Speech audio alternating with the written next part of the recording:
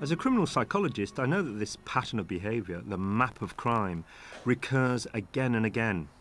It struck me clearly first in the mid-1980s, when I was asked to help solve a series of very nasty rapes around the west of London, by one and sometimes two men who finally killed.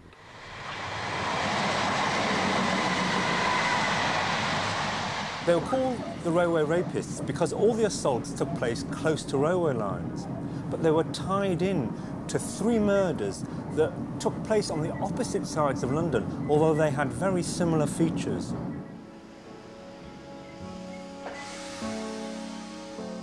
One of the worst crimes involved a 15-year-old Dutch girl, Marty Tamboza, who they attacked near this station in Surrey.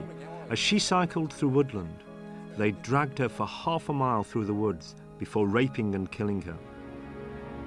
The investigation at the time suggested an unknown man had been staking out the area for some days looking for a vulnerable victim. The police asked for help to stop the man killing again and assigned a detective constable, Rupert Heritage, to work with me.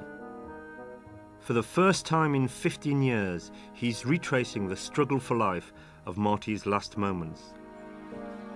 You're just coming up to the point all those years ago where, at this point, those railings were then upright, but between the railings and the fence had been stretched a length of monofilament, similar to strimmer cord.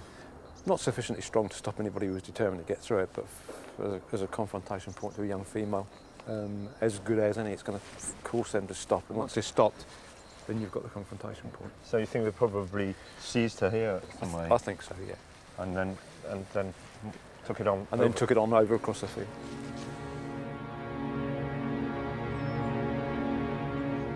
The sort of next reference point from the pickup side, from the abduction side, was the discovery of her bike along that tree line. Now it's 15 years on now, so whether I can actually pick up where the bike was, I don't know. But if we aim for about a midpoint, that's where you could say the bike had been left in the tree line, not invisible, but within the tree line. The bike was against the fence. And the next scene, further on, we pick up the bridle.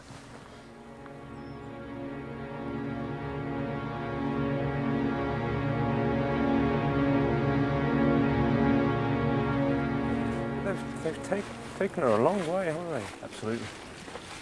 They must have had some idea where they were going. During the examination of who was moving around the scene, we were left with about 27 sightings of an unidentified male, some male person within the area of the villages that we could never actually get rid of. We couldn't say of what, by any means, that was a particular person. So again, that gives you no indication at the time that you're looking for anybody. So it was somewhere over here that the body was found? Somewhere in the woods that run off to my right here, and amongst the quite heavy leaf fall.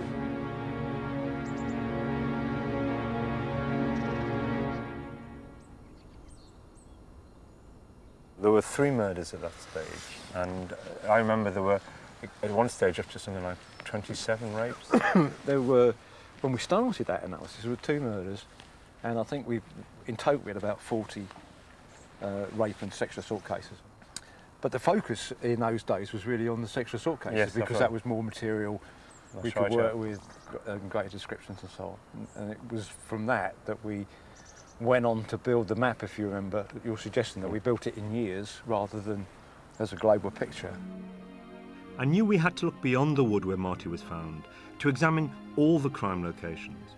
It was clear that this was a person on a vicious journey, starting with unplanned, opportunistic rape and leading to planned, brutal murder. What if we could see this way of thinking in his journeys to his crimes?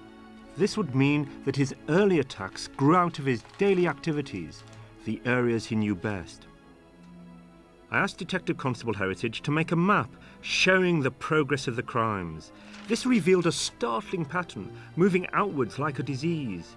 It was only later that he moved further afield as he became more confident, The early rapes marked a vicious territory around North London, West Hampstead and Kilburn. It seemed obvious that the killer must have been living near to that hub of criminal activity. Only one of the many police suspects lived in this area. Close surveillance of him produced the evidence that the police needed. This was where the geographical profile pointed, and this is where one John Duffy had a flat. In 1987, Duffy was convicted of 2 murders and 5 rapes. A decade later, he turned in his accomplice, David Mulcahy. They're both serving life.